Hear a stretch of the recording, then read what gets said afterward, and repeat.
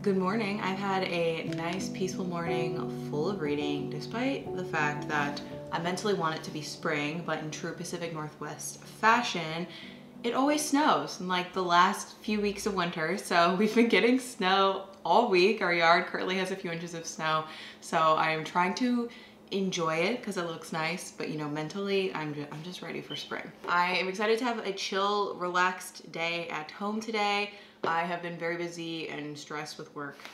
When am I not? I did get a package from Brooklinen yesterday. They're the sponsor of today's video. And if you haven't heard of Brooklinen before, they're a luxury sheet company that makes bed and bath products at a great price point, but high quality to help elevate your home. They recently released their like spring color line. So I got some new sheets for our bedroom. We have several sets of Brooklinen sheets and I love how they just continue to get softer with every wash. They're just so comfortable to sleep in. So I continue to go back and choose even more fantastic patterns. Pro tip, if you like any of their seasonal colors, they do sell out kind of fast. So I would buy it when you see it. I saw this tandem stripe in cacao on their website and I thought it would go perfectly with our bedroom. So I got the Hardcore Luxe bundle. You've got the core sheet set, flat fitted, 2 pillowcases, 2 extra pillowcases, and a duvet cover. And when you buy them all together in the bundle, you save 20%. I really love Brooklinen's Luxe sheets because they have a 480 thread count. They feel so buttery soft to me, but they're also great for year-round sleeping, and they're Oecotec certified. So I got everything in this same amazing stripe pattern that I can't wait to see in our bedroom. But the great thing about Brooklinen's bundles is that you can totally mix and match the patterns too. I think they have over 20 different color variations on their website. So it's so cool that you can customize your own sheets to your personal style. I really don't think you can go wrong with Brooklinen. I just love the quality of their sheets, and they're actually currently having a sleep week sale up until March 20th. So if you want to check it out, which I totally think you should, click the link in the description of this video and you can save up to 20% or up to 40% on bundles like this one, which I am about to throw in the washing machine. I think I'm gonna make some breakfast really quickly and then see how this looks in my room.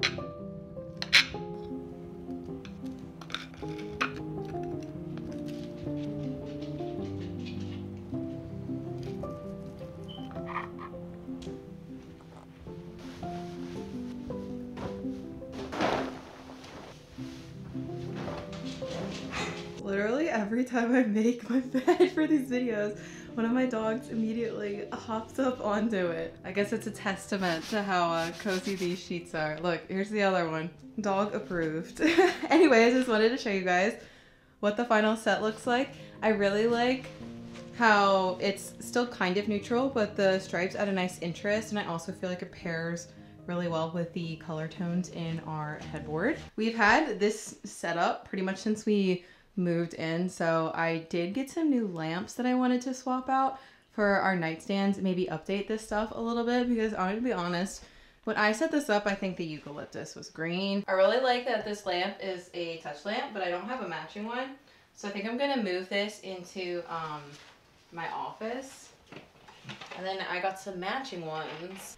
It was actually very hard to find a lamp that is dimmable and a touch lamp and is taller. I wanted something a little taller because I feel like the ceiling is so high in here. It also has charging ports on it, which are like a bonus, but okay. I think I might have to only touch this like one metal spot. You probably can't see because the video is so far away. And I liked how the other one you could touch it in multiple places. So I don't know. I like the vase. Definitely gonna reuse the vase somewhere else in the house, but I think it's time for this dust covered foliage to go. All right. This round thing is actually my light alarm clock. It's super helpful in the winter when it's like very dark in the morning. I also feel like this random vase of other random dusty things can probably go too. Yeah, I thought it'd be nice to have, I don't have a lamp on this side besides this, and it's like super yellow. I decided to do a little flip-flopping with the candles and the book for now. I feel like this is my progress report.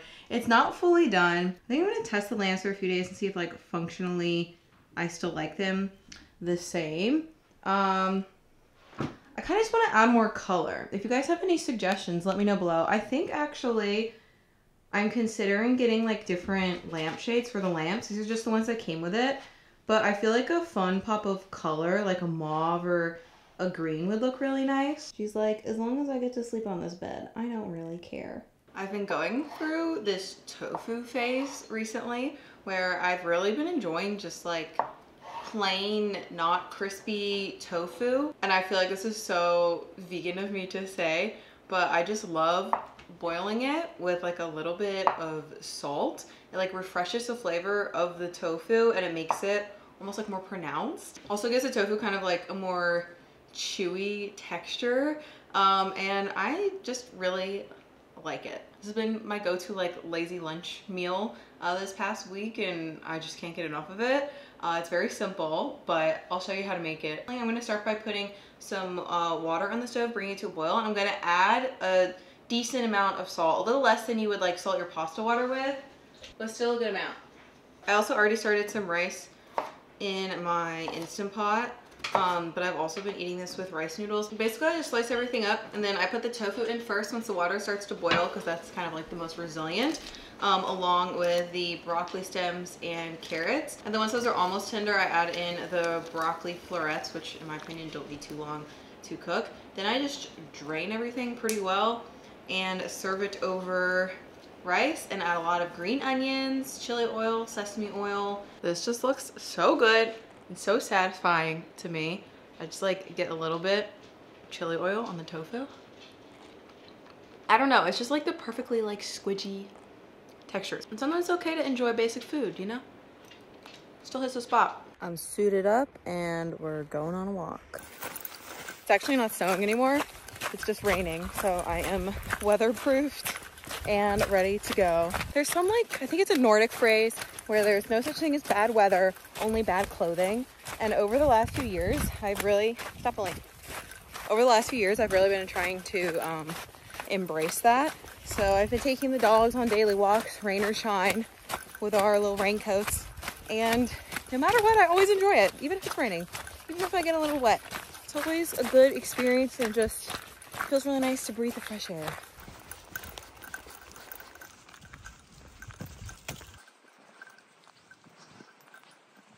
Usually on the weekends, I like to do something a little quote unquote crafty. So my project for this weekend was finally buying a straight edge cutter. I bought this calendar last year. It's from Rifle Paper Co.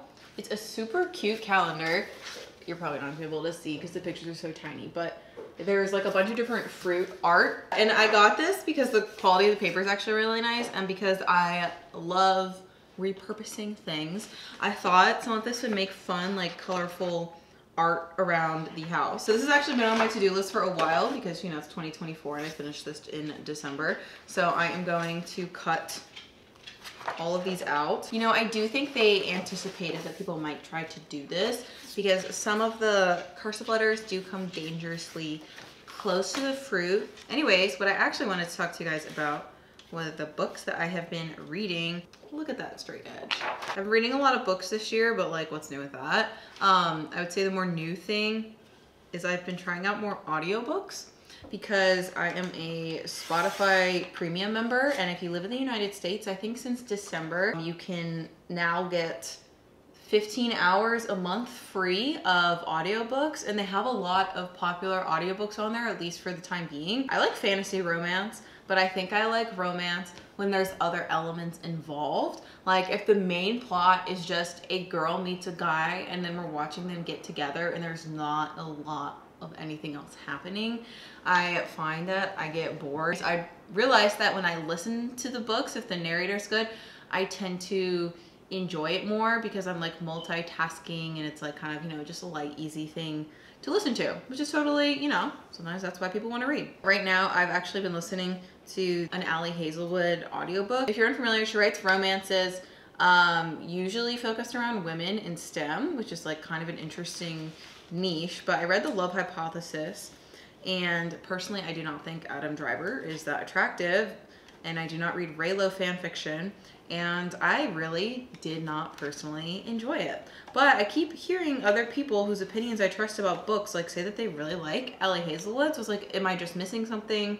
Maybe I just need to try something else. I decided to listen to Love Theoretically. Initially, I was like, I'm not even gonna finish this book. I was not into it at first. It was like very much to me the same, like super tropey. This man is so massive and large and muscular, and oh my God, he's the biggest guy I've ever seen, and I hate him, but I am physically attracted to him every time I'm talking about how much I hate him. And also I'm a very quirky girl, blah, blah, blah. But then the plot started to pick up more and it's interesting, and I wasn't really paying attention to the audiobook, and I thought the book was like gonna be over.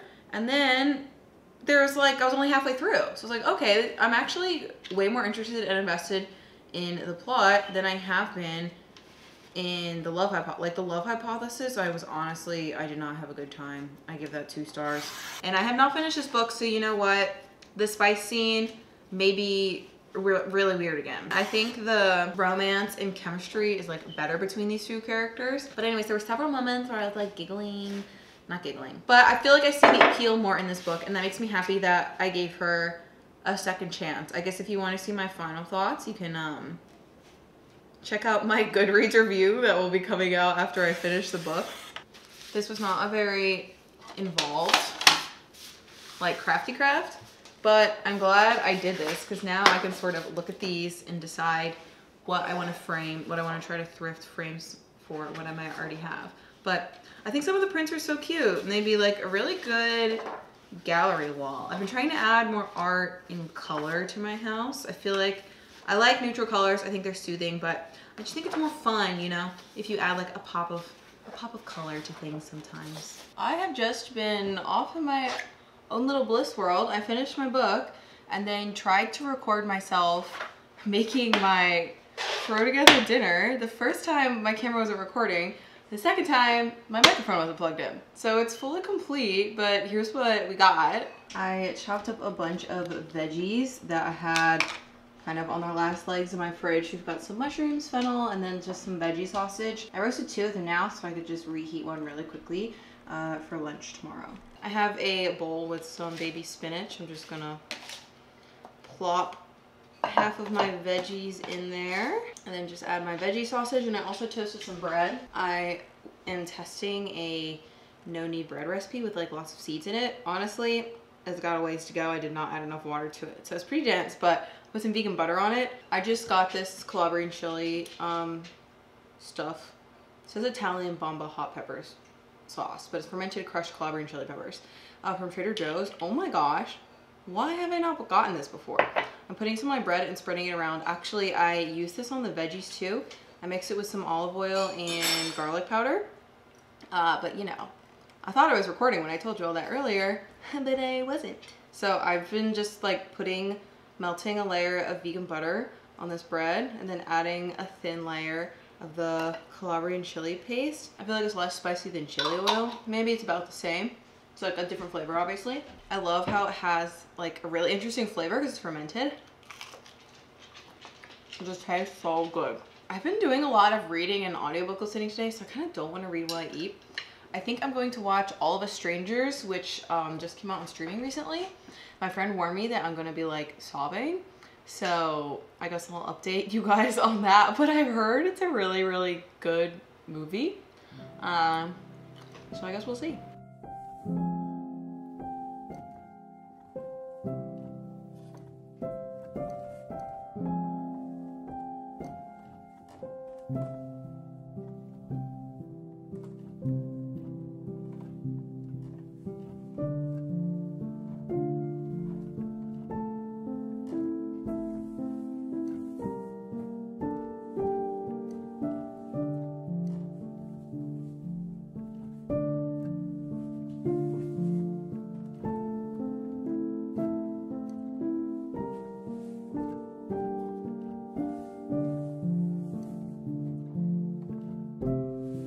I just finished the movie and it was really good. Like, I think it was really well filmed. I think the acting was amazing. I feel like I need to think about it. It's one of those movies that's like kind of ambiguous or open for interpretation. But I'm going to head to bed now. I honestly had a great day by myself today. Dylan is gone on a work trip, which is why I'm usually by myself when I am by myself.